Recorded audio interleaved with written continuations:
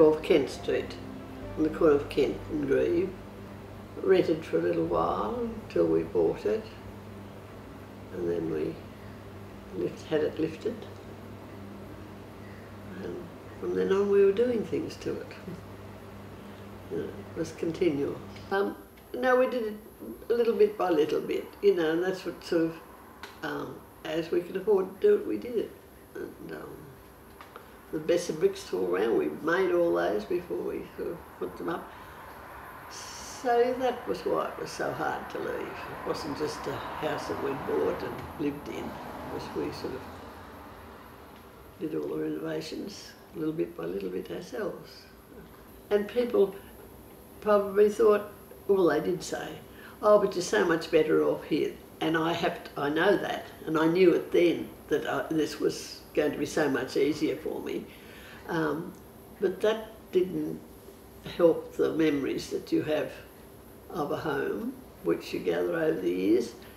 And now the family's gone. My husband, he was injured in an accident at his work and died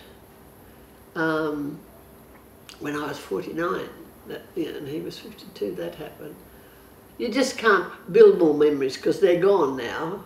The boys have gone away from here and that, so I just felt that this didn't have that feeling.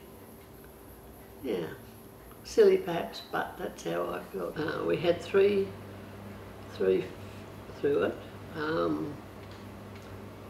before we had it lifted. Because I think when we bought it, that was one of the conditions, we had to lift it. It's vast. Well, you saw how high it came. You know, you can't imagine when you look at it there, you know. You just packed up, and my husband was in the water brigade, so he used to go then when we packed up to shift people. They used to do that in the water brigade boats. Yeah, and it used to come up those houses in Kent Street. The next block down, was a sort of like a low area there. That's where it used to sort of come in and fill up from around. Because the paddock across in front of me was all water. And it used to come under the house in Grieves Street on the corner. Well, the little patch of dirt next to the post on the corner there, that's where we used to put, was our mower or something, because that was the only bit of high ground there. It was all sort of water under the houses there. It used not go up where the purposes were. I don't think the water went up under there, because that's quite high. But Kenny certainly got it. Places look high, you think they'd be right, but they're not, and vice versa, you know, so, yeah. I think the time waiting for it to come up, if it'll come in, is the worst time, because you don't know whether you've got to sort of do things and that. But once you know you've got to pack up, you just do. And in those days, we had good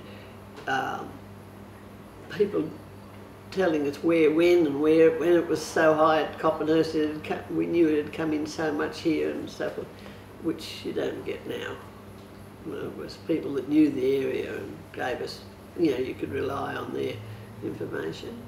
And you just packed up, put up in the loft what you could put up top and did the best you can, and then I used to move up to the back of the people at the back. Their house didn't get water, Calandra, but not in it.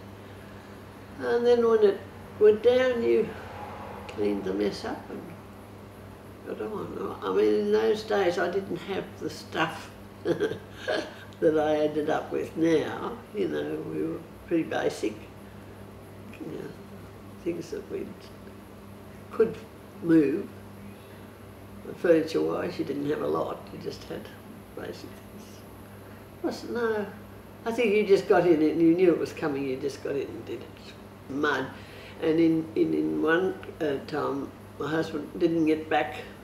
You have to do it as it went down, keep it going, and he didn't get back from his duties, and it dried.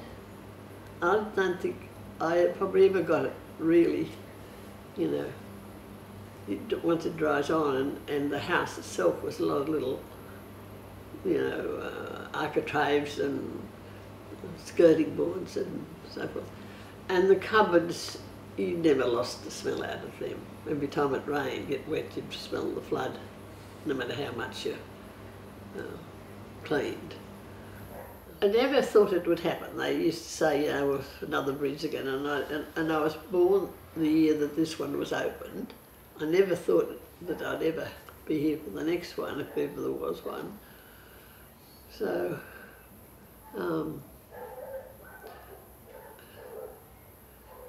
no, I don't think I ever had that feeling of, you're lucky you don't have to move. That's life, if that's what's there, you've got to do it. I wasn't happy about it, but I used to go to those seminars or whatever they had, and I could see that they knew what they were going to do before I'm sure they had those, really, they have some idea before they start.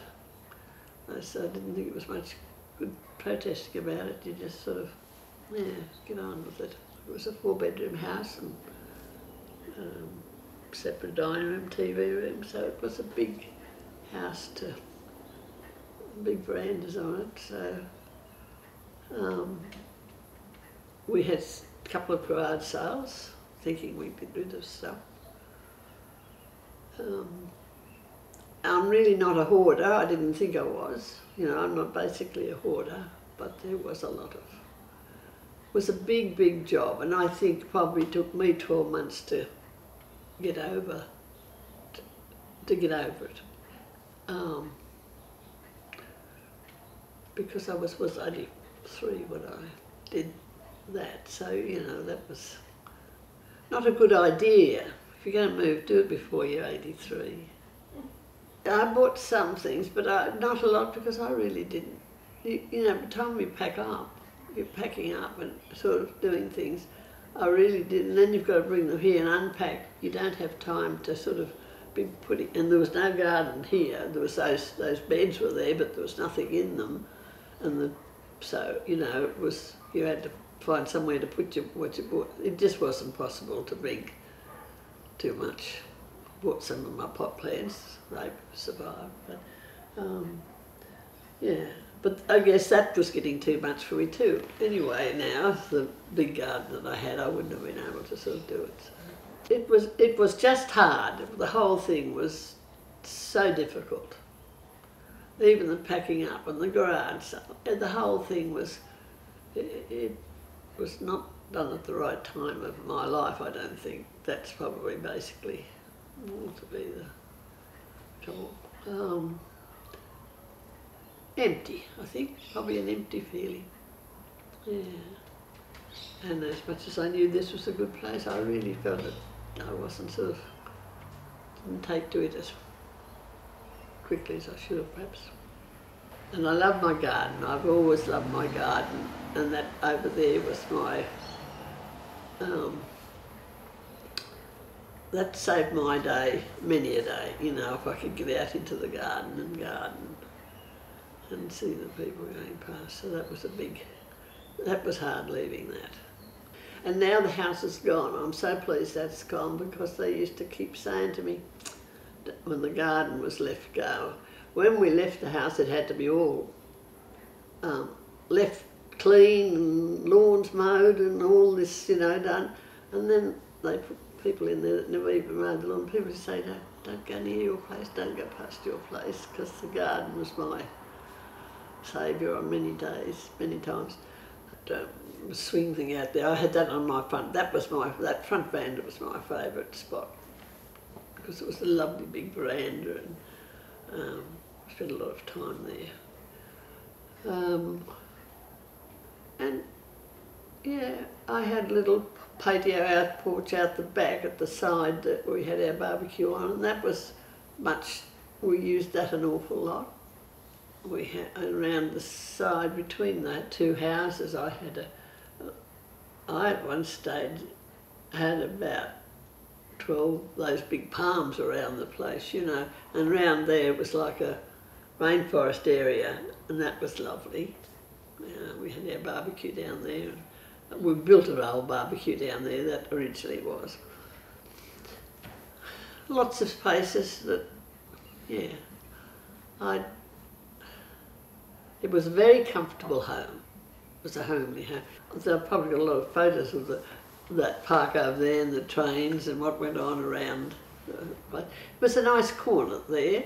You know, there was that park that was opposite me there. When we first went there, it was covered in weeds and covered 6 foot high. And Rotary cleaned that up and sort of made it a park. But that was just a wilderness there when we first went there. So that's cleaned.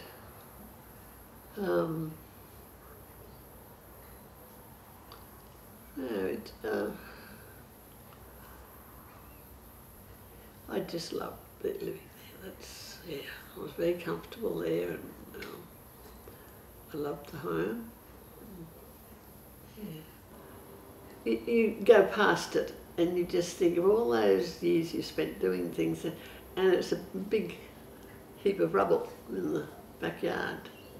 My doctor used to walk past there, and he said he walked past in the morning, it was there, in the afternoon there was nothing. And I said, yes, that's how it, yeah. Yes. No. But I am very happy here with this now. I mean, it's a nice quiet little street. And it's certainly easier to clean and look after. So, and if I was buying a house, I'd go for that sort of place rather than this. But knowing full well that I could do it better than I've got now at the stage I am in life with my few problems I've got. So I guess that's something to look back, because I probably would have been in trouble over there with that one as time goes on. So it might have caught up with you. Yeah, I think so. Yeah. That's what I'm telling myself. I'm pretty lucky. So, yeah.